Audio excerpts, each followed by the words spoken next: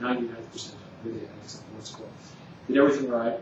When it came time, to start the third-year rotations, he traded, wheeled and wheeled and everything else to be able to do an orthopedic elective immediately after his surgical rotation. As soon as you possibly could. Because he knew in his heart he was going to be an orthopedic surgeon. Right? Got to do it. And just hated it. Just absolutely hated it. And this was so upsetting to him that he actually ended up taking a leave of absence. He took a year off to research, came back, finished up medical school in grand style, and is now very, very happy, very successful, and very productive anesthesiologist. Okay? So even with that, I would still be kind of cautious. Okay? Because once you get there and start doing it, thinking about it, every day, it can be different. Now, see, I started medical school with the intent of being a heart surgeon. And then I was going to do pediatric otolaryngology, giving deaf kids their hearing back. And then I was going to be a kidney specialist. By this time, I'm in my third year of medical school. And the kidney thing, I was pretty close, all right? And then I found out about dialysis patients, which are challenging to manage. And difficult. Most patients really struggle. And it's a chronic problem. And stuff. Why not try out for this? And then somebody coughed on me, and all right, there it is. Okay? So I didn't actually settle on my specialty until I could actually do my residency. And we all do internal medicine. But, the pulmonary thing actually. Okay? So just be careful. All right? We've got 4 minutes. If you want to keep asking, if you need to take a break before Mindy comes in, that's okay with me too. You done?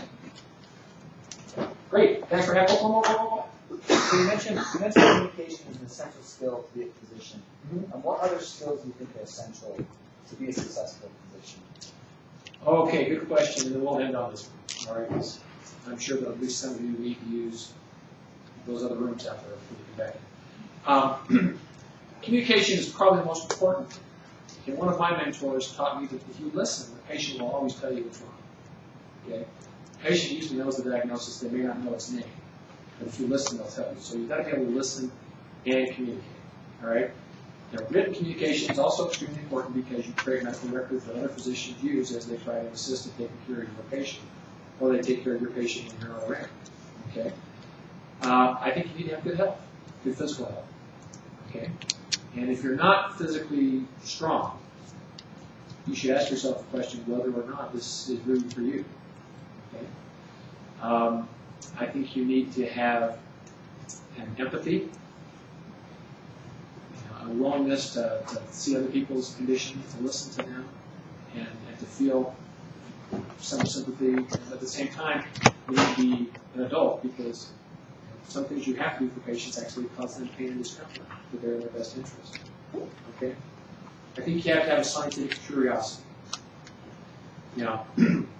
One of the best descriptions of medicine I've ever heard is that it is the most humane of the sciences, the most scientific of the humanities, and the most empiric of the arts. Okay? So, if you can see yourself living in that kind of world, then you're probably pretty good, pretty well prepared. One thing that I think everyone who wants to have a career in medicine ought to do is you got to go out and find out how you feel about community service. If you don't like taking care of other people's problems, if you don't like assisting other people for no other reason than it feels good to do it, you probably won't enjoy this. Okay? All right. Hey, thanks very much.